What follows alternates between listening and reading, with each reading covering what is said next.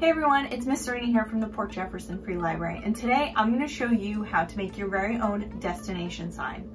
It looks like this summer we won't be able to do too much traveling, but we can think fondly of our favorite destinations with this destination sign, whether they be real or imaginary.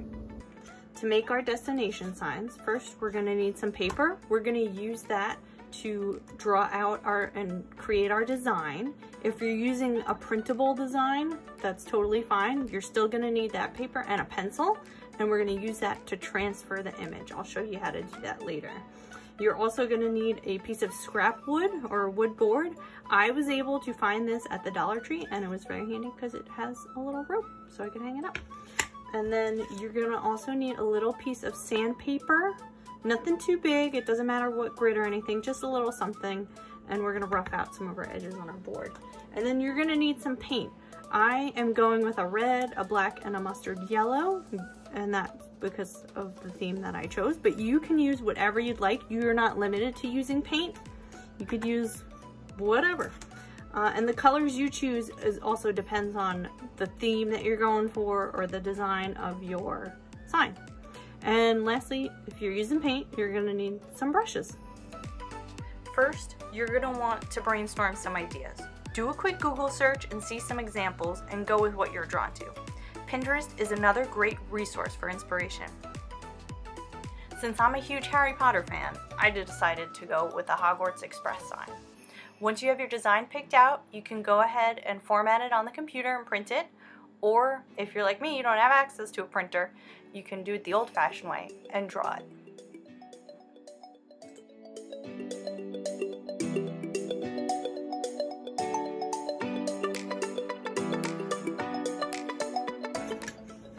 So we have our board here, and depending on where you got it from, even if you got it from Michael's or the dollar store like me, it's still a little rough on some edges, and we just want to take care of that and make sure it's all nice and smooth.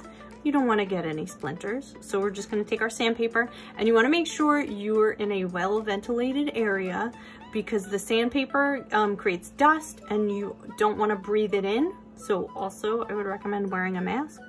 And then we're just gonna go along the edges anywhere where you see like a rough edge, and you just want it to be smooth.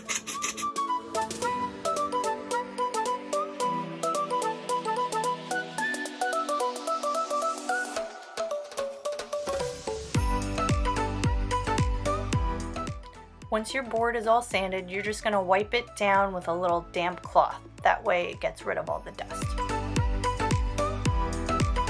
We got our board freshly sanded. We have an idea of what we're making with our design. I'm making the Hogwarts Express sign. And before I transfer my design, I'm gonna put down a base coat on top of the wood board. If you're doing this too, I recommend doing a light color so that when we transfer it, you'll still be able to see your image through. And doing this step is really helpful because then you can just do a solid straight paintbrush with this color, and then you could do the letters on top. You don't have to paint the background around your letters. That's creating a lot of work for yourself.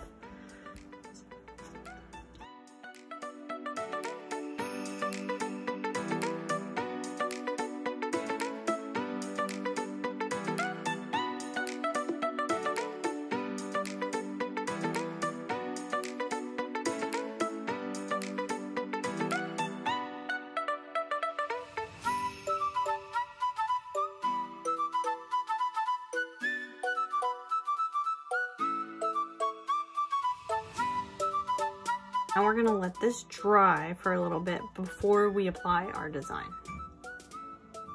So I have my design all complete, and we gotta put it on our board.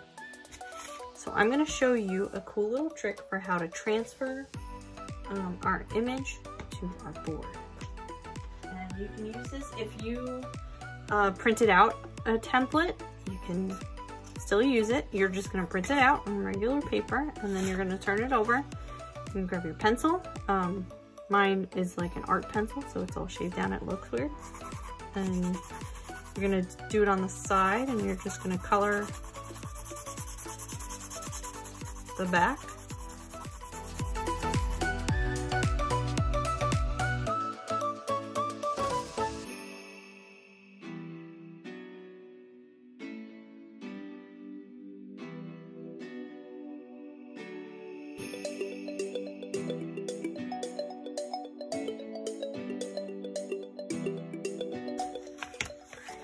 So now we're going to flip our image back, and we want to make sure we want to line it up so it's nice and even. We don't want it to be lopsided.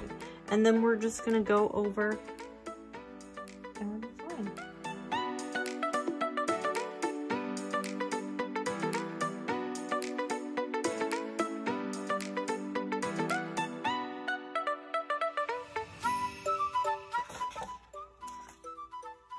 Okay, so you can faintly see it. You guys might not be able to see it on the video, but I could see it. And you don't want it to be totally dark because, you know, then it'll just be too dark. But this is just meant to be a guide for you to go over and paint it.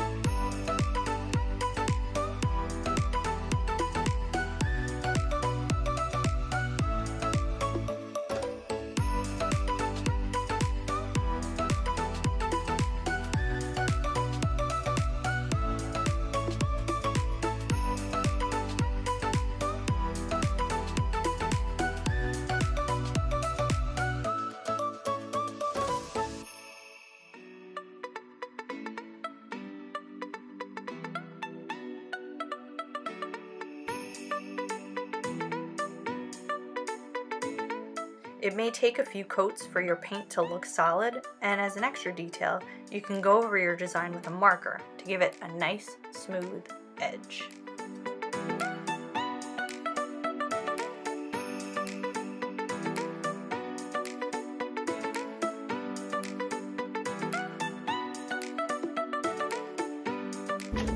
And there you have it. That's how you make a destination sign. I love mine. It is very fantastical, and it will make me think fondly of Hogwarts. If you make your own destination sign, please let us know in the comments where your sign is pointing to. If you like this video, please like and subscribe, and head on over to portjefflibrary.org to see some of our upcoming programs.